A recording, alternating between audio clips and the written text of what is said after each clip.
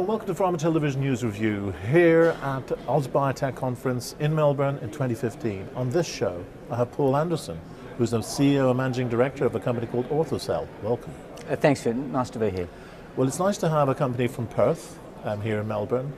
And your company is a cell-based company looking at tackling particularly sports injuries and other types of injuries. Yeah. So I suppose it's your opportunity to describe to our audience what your company's about. Yeah. So Orthocell's a commercial stage regenerative medicine company. We really have a dual approach. We have a market-leading, first-to-market therapy for the regeneration of human tendon tissue. That's a therapy that for the very first time addresses the underlying pathology of tendon. And so we get this cell death within the tendon, we get a degenerate process which affects activities of daily living, the ability to work and productivity. In an ageing population, it's a very important piece.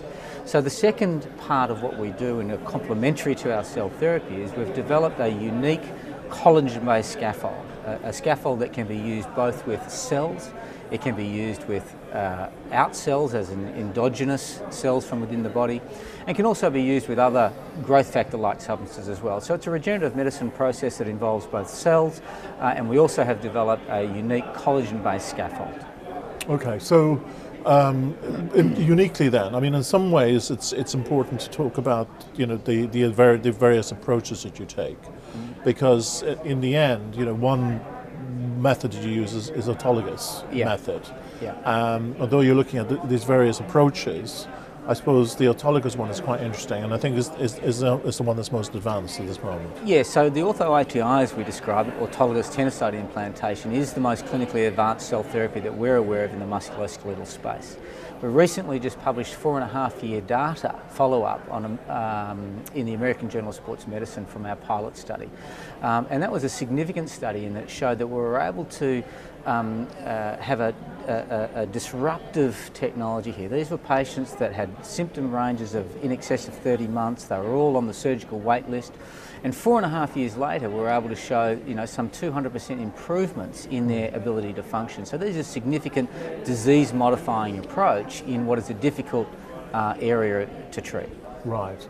And then the other approaches you described, could you again describe those in more detail? Yeah.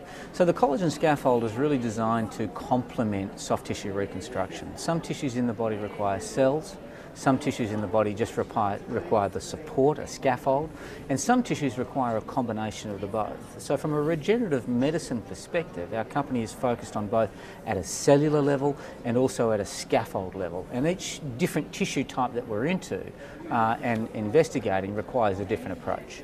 So when you talk about, you know, a differentiated collagen approach, I mean, other people have used collagen. Sure. Yeah, absolutely. So what is the differentiation? Yeah. So we've come at this from a cell therapy background. So we're not medical device guys, although we have a lot of medical device experience. So we looked for a scaffold when we first incorporated the company that we could get off the shelf, and we couldn't find one single scaffold that had all the right requirements, as in strength, cellular compatibility, biodegradability, and biocompatibility. We couldn't find one, so we set about sourcing what we believe was the right tissue and then applying the intellectual property that we've accessed from the University of Western Australia to turn that raw material into a significantly differentiated collagen scaffold for a range of different applications.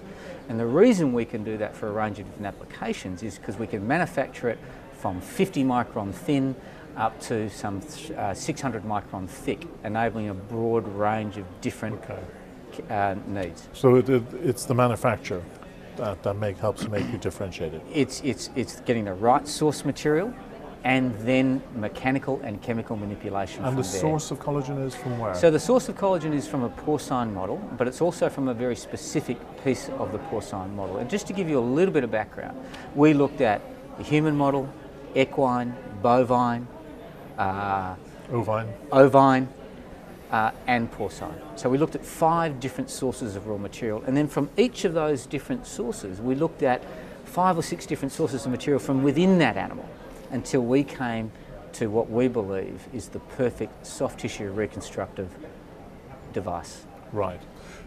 In the end, it's obviously it's the surgical procedure involved, And then you're dealing with things like cells, and in the particular case of autologous cells. Yeah.